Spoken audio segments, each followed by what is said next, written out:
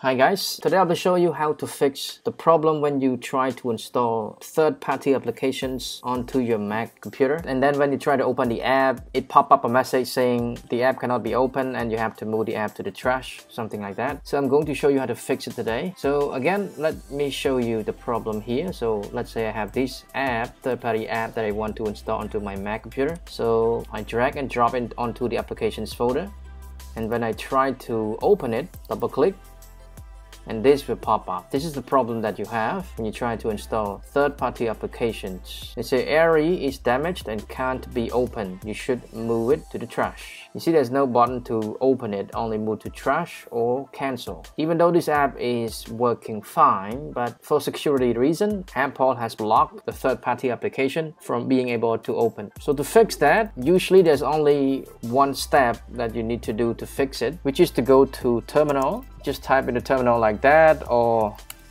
you go to terminal right here, whatever way you're comfortable with. Here, terminal. So you just type it in by typing command space to activate spotlight search. Type in terminal, click enter.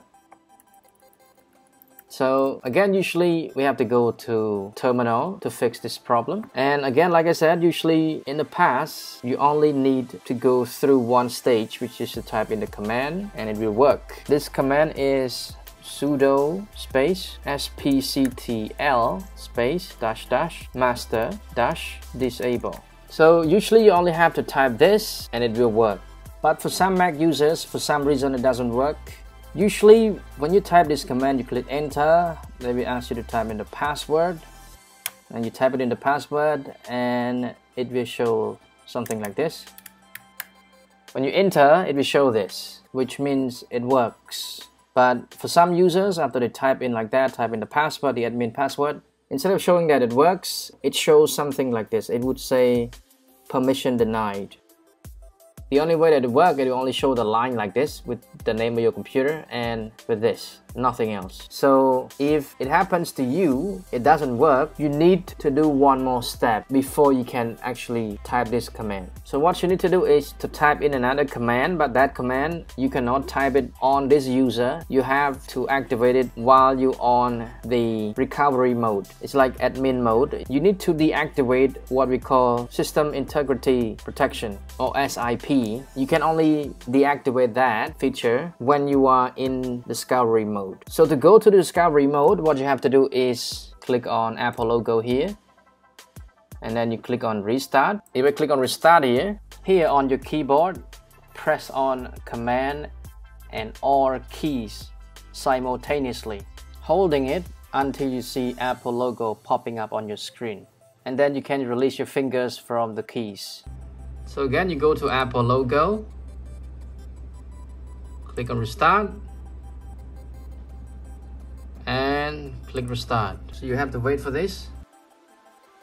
Right, it's black screen now. On your keyboard, press hold Command and Alt keys. Keep holding them and waiting for Apple logo to show up. Still holding the two keys.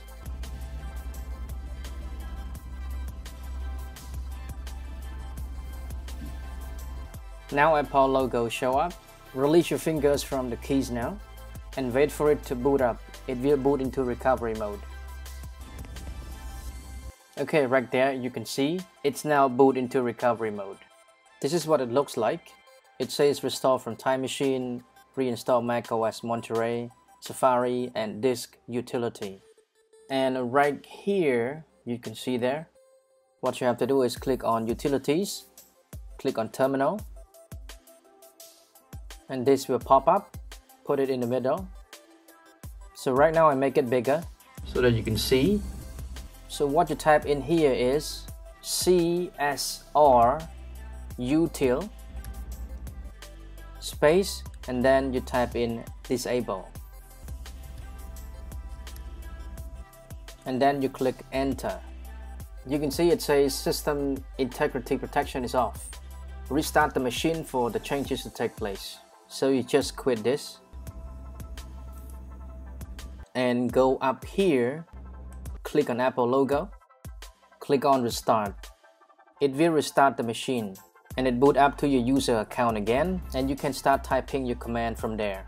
Okay, now once you boot up, you have to go to terminal again command space, terminal, click enter. So you type in the same command again. Because now your system integrity protection is off, we can check the status here as well. You can see the status here, they say disable, so which means it's now off. You can type in the next command, sudo space spctl space -- master -- disable. Now you click enter. It asks you to type in your administrative password, so type it in. Click enter and you're good to go. So again, if you have the problem of getting errors when you type in this command, then you need to do like what I told you earlier. You need to turn off system integrity protection first and type it in again, it will work. Now, if we try to open this app again, we just go right here, try to find it, right, ARI, open it again, let's see what happened. Now instead of saying moving to the trash, it say ARI is an app downloaded from the internet. Are you sure you want to open it? So you have the option to cancel or open. There's no option to move to trash. So we click on open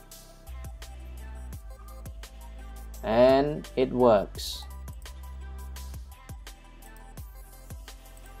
So now this app works. Now you have successfully fixed the problem of installing third-party application onto your Mac computer. And if we go to System Preferences, we go to Security and Privacy. So before we type in the command, the feature saying allow apps downloaded from anywhere here does not exist. But after we type in that command, now they have the option saying anywhere, which means the third-party application can be opened. Okay, that's it guys. This is how you can successfully fix the problem of installing third-party application onto your Mac. Thank you so much for watching. If you like the video, please give us a thumbs up, comment down below and subscribe for more useful videos in the future. Have a great day guys. See you in the next video.